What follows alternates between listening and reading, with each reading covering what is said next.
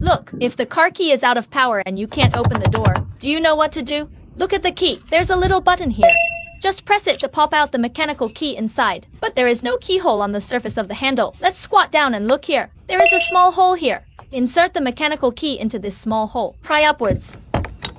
Then insert the key into the lock cylinder inside. Just twist it lightly and the door will open. This is one of the emergency functions in the car. There are many more functions like this in our car. Let me tell you, look, after the vehicle is started, the gear cannot be changed even if the brakes are applied. Don't be anxious yet. Let's take off the dust cover. There is a yellow button inside. That's it. Use your car key to push it in. This makes it easy to shift into gear without having to apply the brakes.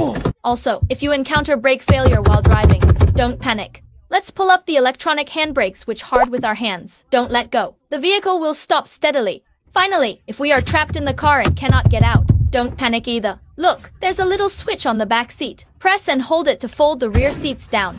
Then climb into the trunk.